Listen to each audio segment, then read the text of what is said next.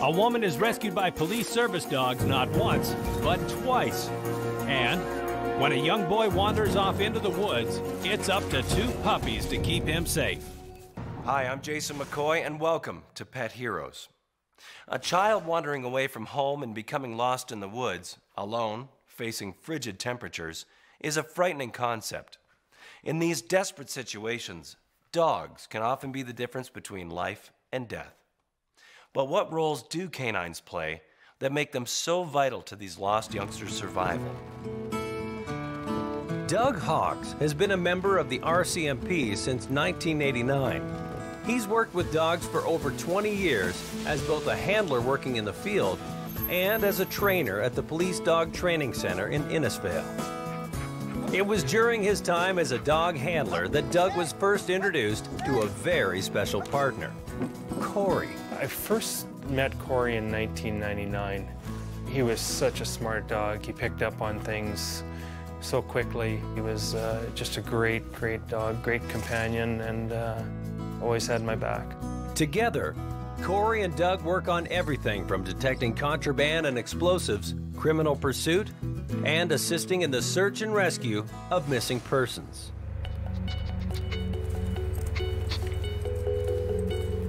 It's November 23rd. Doug and Corey are working the evening shift when a call comes in. Eileen Simpson, an elderly woman, has gone missing. The Mounted Police got a call that a lady with dementia had wandered away from a nursing home in Innisfail, and they couldn't find her. She'd been missing since 6:30. Go ahead for 3 Echo 23. They had no idea where she had gone. She was having some disorientation, possibly dementia.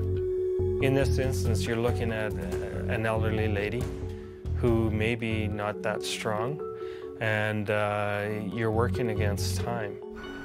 It was quite cool, quite rainy. If a person was outside for any particular period of time, besides being wet, you'd become very hypothermic. Doug meets another officer on the scene. They quickly assess the situation. The other officer will search outside the perimeter, while Doug and Corey begin searching along the interior of the perimeter. Robert Wambold is a member of the Calgary Search and Rescue Team. Even though a lot of times we search the immediate vicinity looking for any clues of where they've been, and it's not uncommon even for those that they end up showing up outside the area where we're searching, that with senior citizens, they don't necessarily look lost. So I searched all the way along in here to the back fence. So we continued searching all this area back here. I searched the back end between here and the highway, located nothing. So I decided to keep on moving south here. The other thing that really concerned me is if a person becomes disoriented. It was only maybe 50, 60 yards away from the highway. My concern was if she walked out onto the highway, possibly wearing dark clothing at all, nobody would have a chance to stop to see her. The dog is using the air, the wind. His head is up off the ground. He's air scenting, trying to pick up human scent. This is where my dog really started alerting and started moving ahead of me. And I knew that he was onto something at that time. We always follow our dog and listen to what our dog's telling us. So I just followed along behind the dog, and the dog took off ahead of me.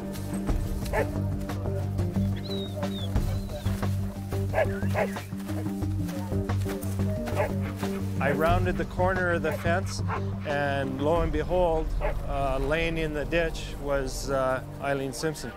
We'll call an ambulance for you right away, okay? Her cane was beside her. She may have fallen, and that's where we found her. We found her laying on her back clutching her purse, and very, very cold. With her core temperature dangerously low, Eileen is transported by ambulance to hospital in nearby Red Deer, where she is treated for hypothermia. Without Corey, without a dog,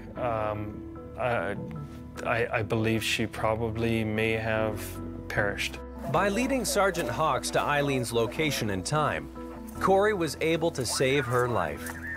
But amazingly, this isn't the first time the RCMP have come to Eileen's rescue.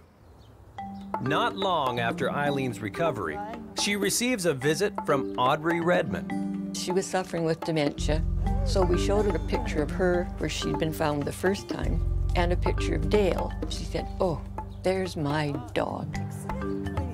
She just had never, ever forgotten him. Audrey's father, renowned RCMP officer John Nicholson Cossey, better known as Jack, was doing groundbreaking police work in the 1930s with the help of a very special dog. Dale, often considered the very first RCMP police dog, was instrumental in finding Eileen 69 years earlier. In 1935, Sergeant Jack Cossey, a criminal investigator with the Royal Canadian Mounted Police out of Calgary, Alberta, is the first member of the force to utilize dogs to assist in his police work. Dale is Jack's first working dog. And it doesn't take him long to prove himself. It's just after noon on the 17th of August, 1935. 2.5-year-old Eileen Simpson wanders away from her parents' farm near the tiny hamlet of Carstairs, Alberta, 70 kilometers north of Calgary. A missing child is a very serious incident. The child does not have complete understanding, especially a young child under 6, does not necessarily have a complete understanding that they are lost. So, and they don't necessarily recognize the area they're in, so that they're going to have a tendency to continue wandering or get further lost because they're trying to find their way back to where they were.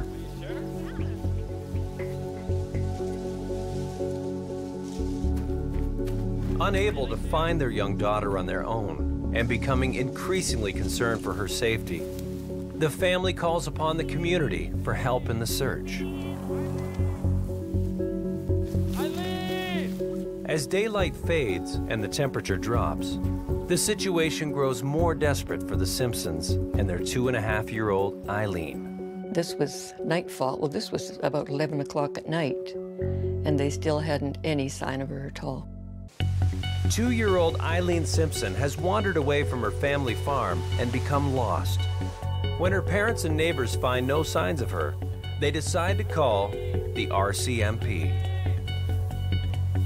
And Dad got a call at night that a little girl had been lost from a farm just out of Carstairs.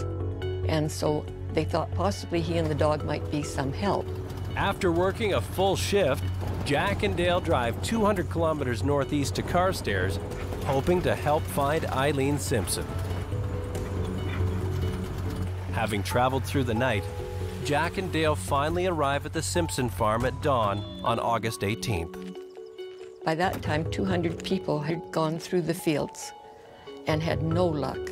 And it was raining, and it rained all night long, and they'd almost given up hope because the little girl was only wearing a light cotton dress.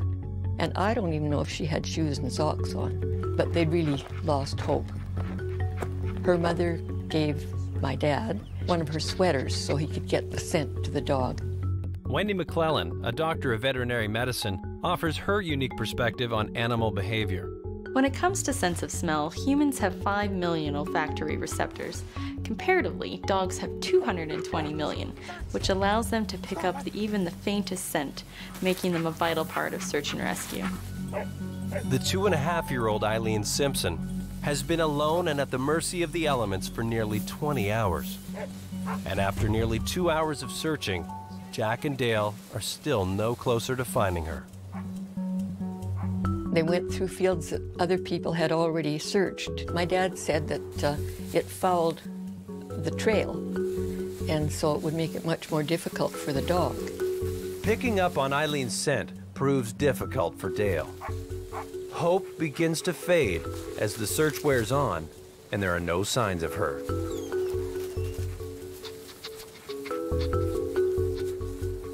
And then they went into a field that was brush and then tall grain, and Dale just took off. Dale discovers Eileen hypothermic but alive, nearly a day after wandering away from the family farm. She's found in a small gully, sheltered from the elements, which likely helped keep her alive throughout the night. Hi, how are you, honey? It was the first time Dale had found a lost child, and my dad wrapped her in his jacket, took her back to the farmhouse.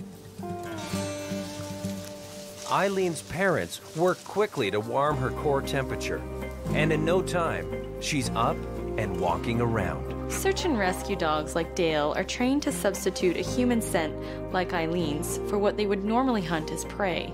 This allows them to lead an officer directly to the location of the missing person. By the time Dad left an hour or so later, Eileen was awake and cheerful, and her life had been saved. After the rescue, Jack Cossey receives a letter from Eileen's father. Dear sir, I would like very much to get a picture of that dog of yours that found Eileen 2 weeks ago. And if you have not got a picture of the dog, we would not mind paying to have one, as that dog saved Eileen's life. She came out all right, never had as much as a cold. Sincerely yours, R.J. Simpson. But my dad did have one, and Eileen kept that picture with her all her life. The first rescue of Eileen Simpson plays a major role in convincing RCMP brass to establish a full-time canine branch. And in 1938, Jack Cossey is put in charge of the first RCMP police dog training school. And he was Dale's handler until Dale's heart started to give out, and he retired to our house, and he lived with us until he died. Dale was 9 years old when he died. It's just beyond belief that, let alone one person is found by a police dog twice in one lifetime. But our first police service dog team, Sergeant Causey, and police service dog Dale, finding her, you know, there's my little niche or little mark in history, I guess. In 2007, Audrey Redman attends a ceremony to honor her father, Sergeant Jack Causey, and his partner, Dale, at the RCMP Police Dog Training Center in Innisfail. Also there is the twice-saved Eileen Simpson. If it wasn't for Jack Causey, we would not be here today discussing the things that we're discussing. He's our forefather. My dad felt that the policemen had to be as well trained as the dog if they were to work well together and get all the potential from the dog that they needed. So that was how the Mounted Police started, with dogs. The RCMP Police Dog Program continues to rack up countless arrests and save scores of people, though only one twice in her lifetime. Eileen was a busy girl, but they saved her life twice, which was pretty important. Today, the RCMP have over 150 dog teams across Canada, largely due to Jack Cossey's pioneering work with Dale in the 1930s. Oh, I think Dale was a hero. He did so many wonderful things. In my eyes, Corey's a hero. You know, he's my partner, and yeah, he's definitely a hero. Eileen Simpson was incredibly lucky to be saved not once, but twice over the course of her life, and played a small role in making canine officers a vital part of the RCMP. Next, we look at the story of Jaylyn Thorpe and two amazing puppies.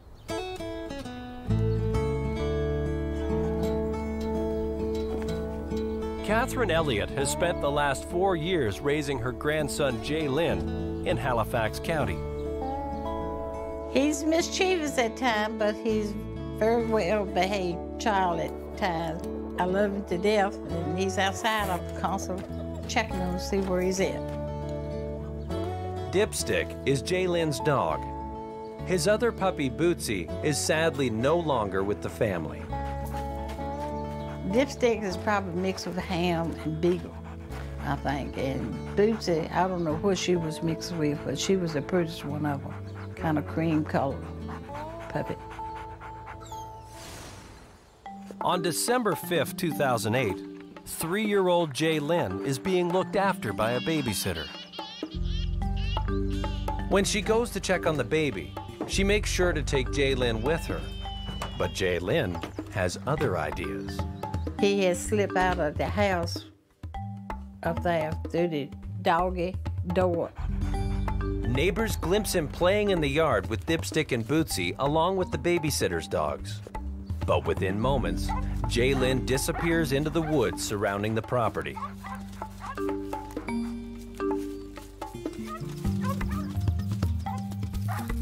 3:30, 4 o'clock, I had a phone call. Mom, Daddy, we can't find Jaylyn. I said, what do you mean you can't find Jaylyn? We don't know where he's at. I said, on my way. If we go for a hike, we know we've got to go out and we got to come back or circle back to where we started. Children don't, when they're that young, don't understand that concept. They're going from point A to point B. They don't think about going back to point A. Stanley Noblin is the sheriff of Halifax County and has been in law enforcement for over 17 years. Before I got the call, I was just leaving the office, heading to my house to sign off duty, and we received a call around 4:30 p.m.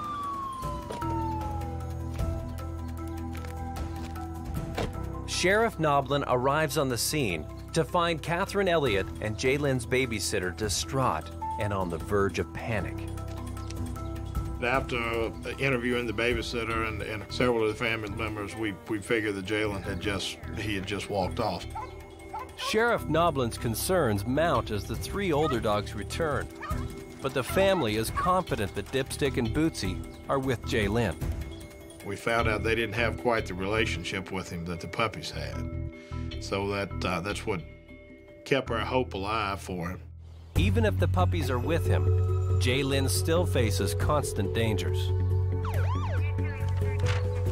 Right, we don't got a lot of time, so I want you guys to huddle up. The terrain was just extremely hilly, very thick woods, lots of creeks, ponds, old mines. It was about as dangerous as you could get, not only for a little child wandering in the dark, but even for the search and rescue crews and the law enforcement officials who were there. Make sure you guys are ready. From the searcher standpoint, darkness makes it harder to find a child, because if they're hiding under a tree or they just decided to curl up in some brush, that they're going to be a lot harder to find than if it's during the day when it's easier to look for them.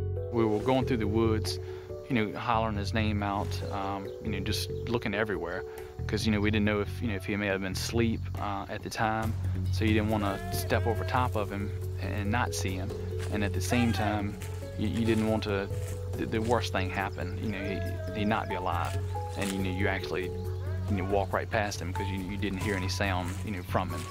The search and rescue teams spend the entire day scouring the woods for Jaylyn. Worries mount as the sun sets and the temperature drops. Well, as the night went on and it was getting colder and colder, I didn't know whether they would find him alive or not.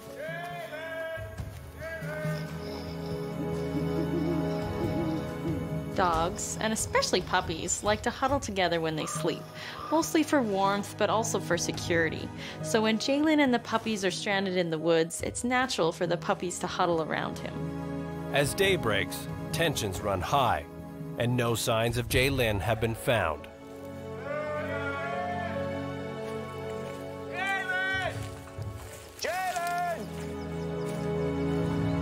We looked, it was, a few hours and stuff had passed. You